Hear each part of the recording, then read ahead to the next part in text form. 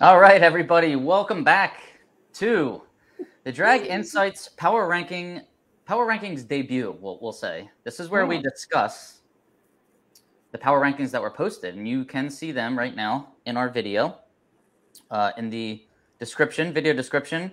But we've also just posted them onto multiple websites. Right? I'm Bobby Fazio. You all know me from driverinterviews.com, Class Racing Today, podcast, and draginsights.com. And I'm here with my partner here, the brains behind this whole operation, the smarter one on the feed, right. Alicia Anderson. All right, Alicia, how's Hey, it going? good morning. I'm doing good, Bobby. How are you? I'm doing excellent. Well, I should say I'm doing excellent, but I'm actually mad right now because I want to be Hmm, in Virginia. I was looking forward to running my first national event in Virginia. It's I only about know. five and a half hours for me. Could have been a great. I came off a strong Division One debut there, Right. but this Yeah. clutch of mine is giving us problems. So we've had it in and out. I've had it in and out with Dad 2 times. Poor Dad has had it in and out without me, probably about 4 more times. Poor So dad. I feel bad. I'm in New Jersey. He's in Pennsylvania, and he's working all by himself. So I got to get back there. I'm looking forward to getting back there as soon as I can.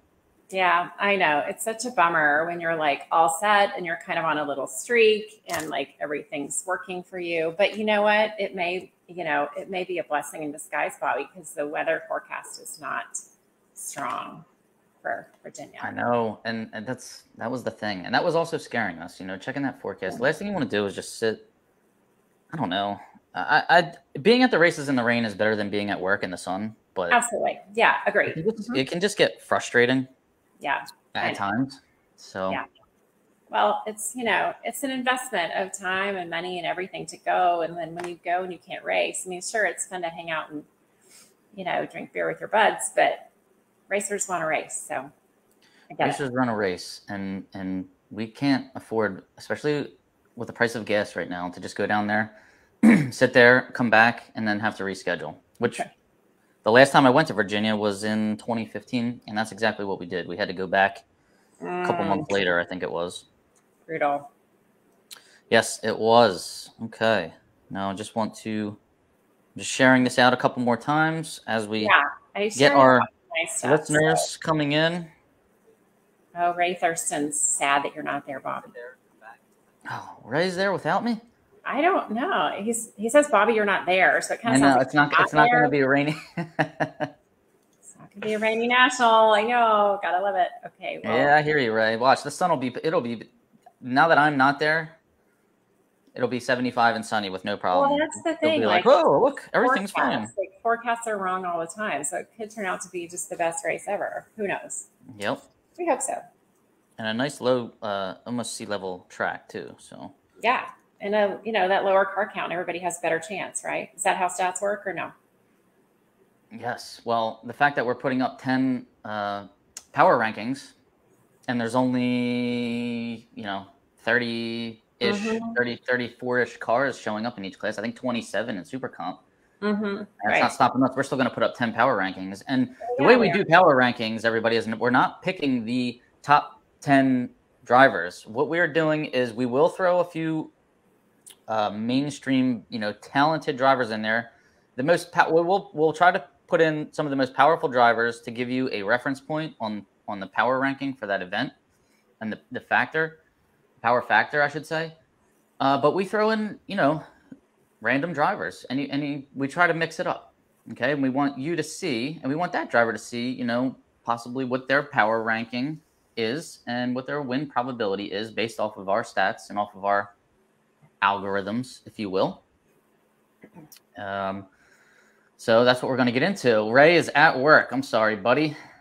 At Oh, work. Steve Foley, it's wet and a current mist. All right, so Steve, you're telling me I'm not missing anything right now. I'm not missing anything yet. Stock hasn't nobody's gone out there. nobody's in the staging, hanging That out. that 572 cubic inch motor isn't out there yet on the track, is what Steve Foley's telling me. Y'all could have slept in. Maybe y'all did sleep in. I don't know. Matt Rover just posted a couple pics. It looks miserable there. What on Ugh. Class Racer or what? Right. on Facebook. Missing some good food. Oh, thanks, Steve. Yeah.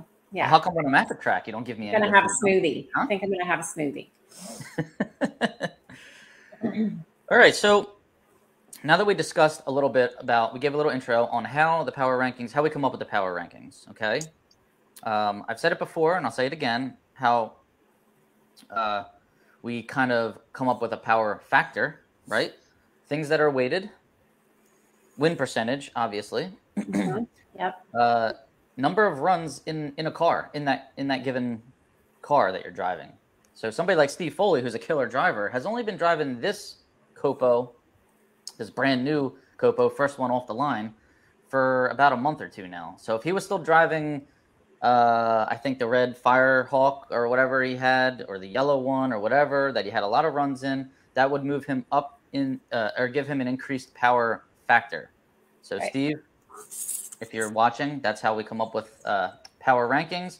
So also rated average reaction time is pretty big. Okay, somebody who has an average reaction time of 25 versus someone who has an average reaction time of 65. Okay, that's weighted. Average ET. Okay, the faster cars are weighted slightly, not a whole lot, not as much as reaction time and not as much as win percentage and all the other things, but quicker ETs are rated a little bit higher than the slower cars. Previous wins is a weighted factor. Previous wins at the track that the event's taking place is a weighted factor. I'm not like reading comments and speaking at the same time. I know it's hard to do two things. I love it. All right, you're doing great. Baby Gators and Gators. Oh, Steve. Okay, he's got 2 races under his belt with that car. Right? Is that what he's saying? Is that what you're saying? Yeah, I think that's what he's saying. Right. So because I think Darren Poole Adams just won it in that car. Steve, fill me in on that. Did Darren Poole Adams just win in that 572, or were you driving it at that race? Because I wasn't sure. And congrats to Darren Poole Adams for his win. Okay, what else? I just covered how we came up with. I think that was about everything, really. So we throw all those in the hopper and come out with what we call a power factor, which is just a flat number, and then a win probability, which is kind of self-explanatory, I guess. Yes. Now, until we do actually get to the point where we can like pick fantasy teams here or do something cool like that, then we won't put top 10, like I just said, like we're not ranking them top 10, out of the whole field. We are throwing different random people in there. Mm-hmm. So that's what makes it fun. Yeah. But it's so cool because if we did have fantasy like rankings or something like that, it would be so cool because, with the probability and let's say, and it comes out before qualifying, which is even cooler because let's say, somebody very, very talented gets paired up against somebody else very, very talented in first round, especially today where we have a shortened, I think you're only going to get 1 or 2 qualifying hits. You might only get 1 with this rain. Anything can happen. And you spent all your fictitious money on Steve Foley, and now he has to race against Darren Poole Adams in the first round. We don't know who's going to win that one, okay? Right. And you spent all your money on Steve Foley, and some other people spent all their money on Darren Poole Adams, and now they got to race each other first round. You are SOL, my friend. Yeah.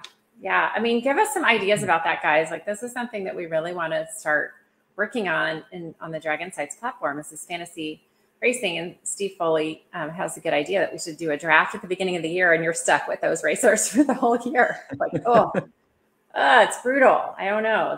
Everything changes so fast, Steve. I don't know if we could really do it that way, but hey, I mean, it's hard.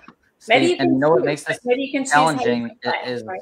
Yeah. I'm sorry, Alicia. Go ahead. Yeah, go ahead. No, I just wanted to clarify that what makes that challenging is in super stock, where you have GT classes, super stock classes, and there's a lot of extra time that we have to spend on super stock to make sure, I got to run checks to make sure that a driver is driving this car in this class, because drivers can be better or worse in certain classes. They could be a great driver in GT automatic, but have worse reaction time, worse stats, worse everything in GTJ automatic. So you have to pay attention to all that.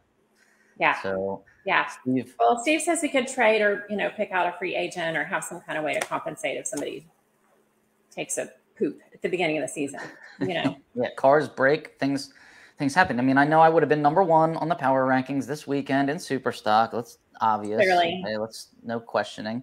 Yeah. But I have a clutch issue right now, so I'm out. I'm down for the count. So you couldn't pick me. Anybody that wanted to spend all their fictitious money on me right now, sorry to let you down. Yeah. Okay? Yeah. But we're looking for ideas. I mean, there's a lot of different ways we could play this fantasy thing. Like we could do it every once a week. We could do, everybody's gets back in the hopper once a month. We could do it for the year. We could do lots of different questions. Like who do we think is going to be the, low qualifier, there's a bunch of different ways to play it. So love the ideas. All right. Well, let's go down the list here and give them what they're waiting for. So, Virginia Power Rankings. Alicia, you can go ahead with Stock Eliminator. All right. So Stock Eliminator, we are leading off with Cody Phillips. I don't know Cody Phillips. Do you know him, Bobby?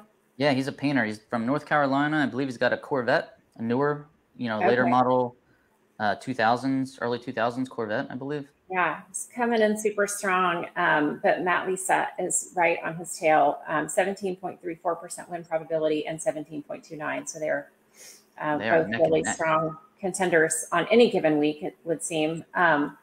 Wallace Dent, 14.23. Jeff Longaney, 10.66. I'm just doing win probabilities here. This is the win probability, yep. Yeah, the win probability. You guys can look on Facebook and get all the details, or class rates are posted there too. Victor Cagnazzi, 7.44. Tim Fletcher, 7.33. Bob Letellier, 6.92. I may not be pronouncing that correctly, Bobby. Yep, Bob Letellier. We'll give him a little Francais at the end. It's a little French. It's French. He's from Maine. He's the car dealer from Maine. Okay, got you. I love it. Raymond Skipper, 2.04% win probability. Matt Rover's in there, 0.98. And Kenny Mealy, our buddy, 0.83%. Yo, Ken. I know. Yo, Ken. We just threw him in there. And then the field as a whole, outside of this set of racers, has a win probability of 14.95%. So the field is also strong. So the remaining 23 cars, and that field probability changes because we leave there are some very talented drivers that weren't on this list of 10 that are in that field. Sure. So the field is cool because you could pick and choose out of this, or you could just say, give me the field. They have a 14.95% win probability, and then we can throw some odds on that, which I just get so excited when I think about this. I want to do it. All right. Yeah. All right. I'll give everybody the Superstock power rankings. So coming in at number 1, our killer of all killers here, Brian Warner, and his win probability is 20.07%. That's and then I think our strongest one of the week, right? He's up. He's definitely our strongest. Cool. Right behind him, Anthony Bertozzi, and he's 18.01%. So I think Anthony was the strongest for the ZMAX race, but now Brian's the strongest for this Virginia race. And then Byron Warner, 15.18%. So Brian and Byron, in case you guys are all wondering who's better, got to give it to Brian right now. Wow. All right, Byron. He's good at this track. Brian has won at this track, so that gives him a little edge. Yeah. 9 wins in this car, dude. And this is since 2015. 2015. As of late, Brian's got the edge. Strong. And then after Byron, so now we're on to number 4. We got Joe Lisa, who just won in ZMAX. He is 10.59% win probability. Joe Lisa has a win at this track also.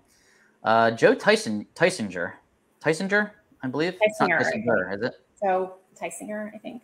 Yeah. I think he's got the car that says Mama's Mink on the side of it. He does, yeah. And he is at 7.31% win probability. Then we got Victor Gilmino. He's got the Ford Thunderbird, 5.08%. He won at this track recently, I think within the last 2 years.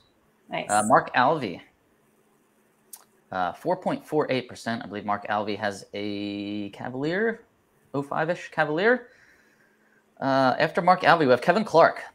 I love Kevin Clark's Clark's car. He's 4.39%. He's right there with Mark Alvey. So Vic Elmino, Mark Alvey, Kevin Clark are all separated by like 0.7%.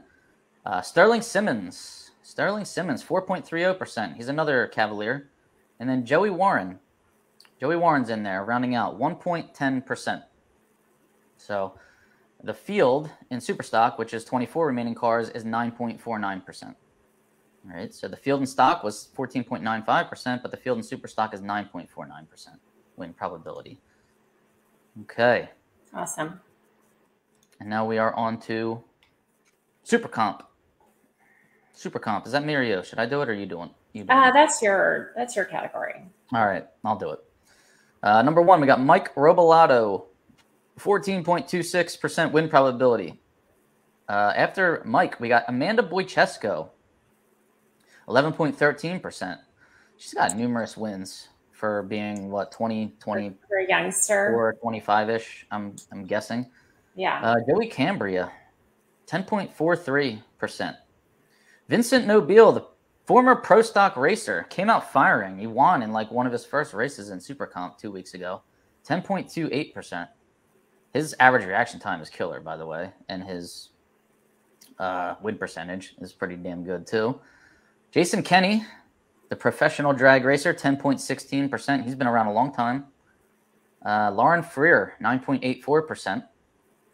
Ken Moses, I think he's a transmission builder, 8.71%. Jeff Kondratek, the Lucas Oil representative, and I think he has a Ford in his dragster, 7.84%. Richard Bernier is 7.28%. And Tori Iacono, who is another young gun, I think she's probably about 18, 19, 20 years old. She is at 5.09%. So that is our 10 drivers in Super Comp, and then our field, which is only 17 more cars in Super Comp, is at 4.98%.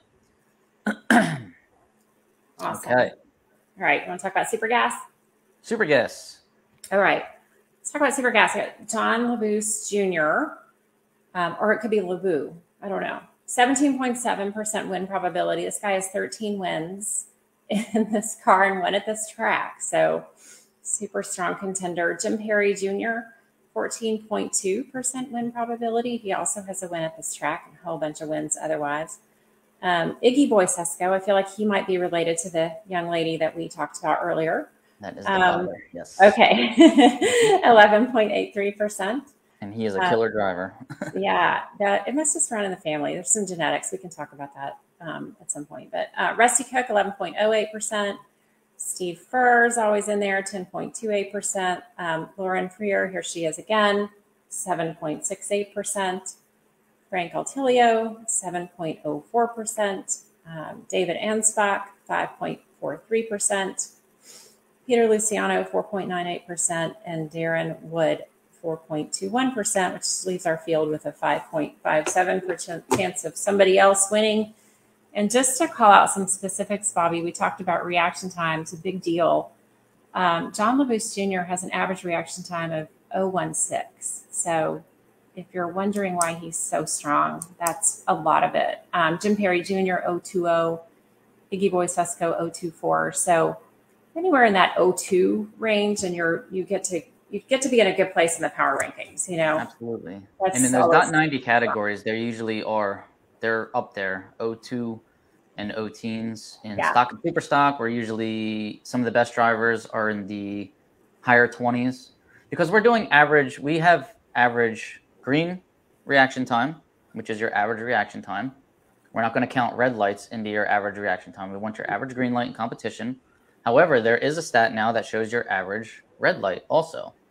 So, Alicia, let's tell them about some of the new features we got in there. On top of average green light, average red light, we have lane stats. What else do we have coming? Well, we've got some awesome stuff coming probably in the next week or so, Bobby. That's going to be a lot of folks have asked for, and Steve Foley, I think, who was on with us today, asked for, can we search our stats either by year? So pick a year to look at their stats, or by our whole career. So we're building that in right now. And then we're going to layer that in with Bobby, help me. What was the other? Oh, by track. We're Stats by track, right? So you can pick a year, pick a specific track, layer all that together and see the track. So we're getting a lot more granular in what you can see for yourself and for your competition, provided that you're on the premium version. So it's exciting. Right. So if I'm at those baby gators where Steve Foley refused to feed me and I have to race him first round, I'm going to search up his stats and see how he does at that track. Man, I better step up my game. See how he does at that track or how he's doing for the year, and then see how he did in his career. So we can narrow things down. It'll be really cool. Looking forward to that. Yeah. So we're always working on features, guys, and we get these straight from you. I mean, y'all tell us what you want, and so keep those ideas coming. We have a lot of ideas ourselves, like no shortage of ideas. We have a big long list that we just keep clicking away at. But as y'all think of things, please tell us, because this is for you. This is for the racer, so sportsmen specifically. So bring it on. Absolutely. Keep us, keep telling us. I am a mathematical and statistical minded person to begin with. I like to get deep in there. So It's not fun if you're not, overthinking. That's my approach anyway. Yeah, but everybody's not like that. So there may be other things that you'll want to see too that are more general, more high level that we're missing. So bring that on as well. We welcome all those ideas. Okay. And what do we have here? VirginiaNationals.netlify.app. Psycha. Please elaborate. What is that? Should we be going to it? Where will it take us? That's my approach anyway. What's happening? Let me just check back. I'm missing some stuff. I got so into the power rankings today. Yes.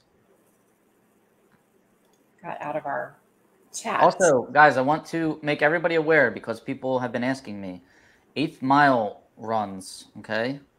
We do not include elapsed times from the 8th mile runs because we don't want them to skew the quarter mile ETs that we have.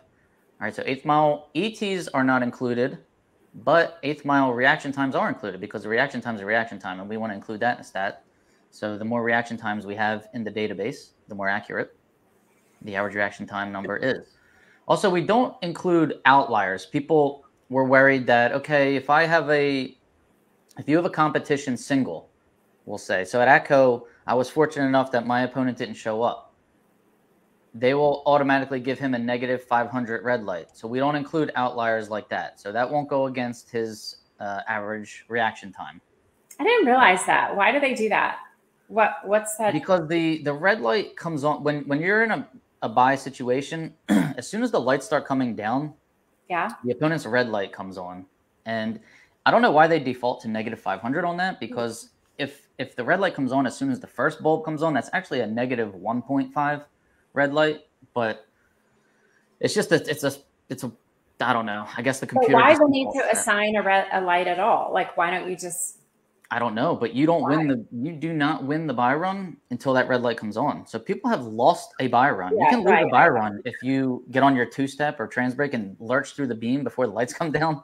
Yeah. And that's a big fear of mine. So I on a buy run, my reaction time is always terrible on a buy run because I'm so worried about losing in a buy run. You're not losing a buy run. I wait until I see a flash of light coming down, and then I get on a full light, and then just ease in. Full light accompanied by a full wind light. So I feel that. Okay, good. All right. Well, I guess that makes some kind of sense. But yes. What else? What else do we want to cover? I don't know. Tell James Perone to open his eyes because he's saying he doesn't see Matt Lisa or Joe Lisa, and they're right there. So get off the sauce, put your glasses on, and take a look. Take a look.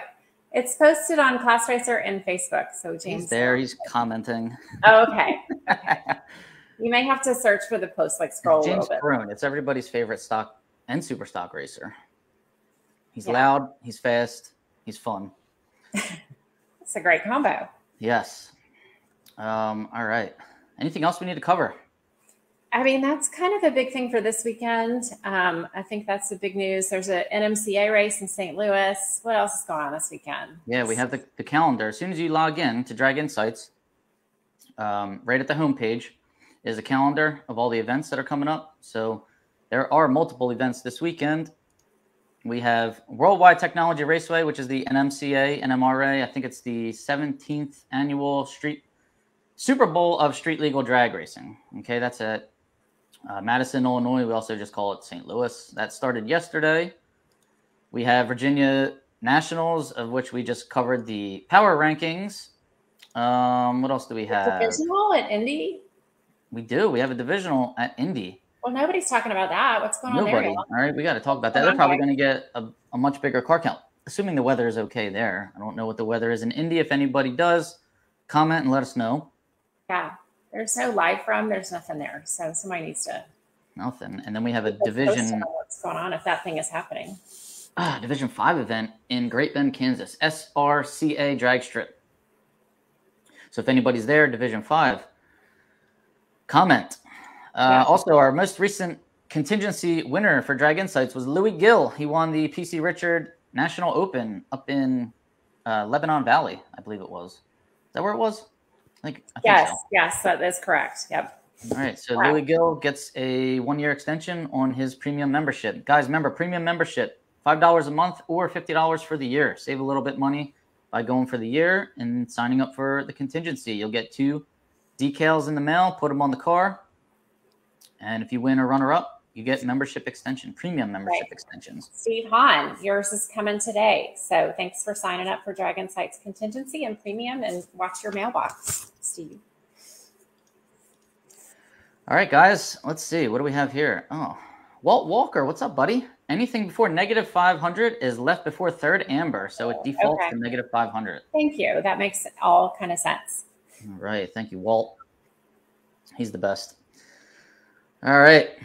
So thank you for joining us, everybody.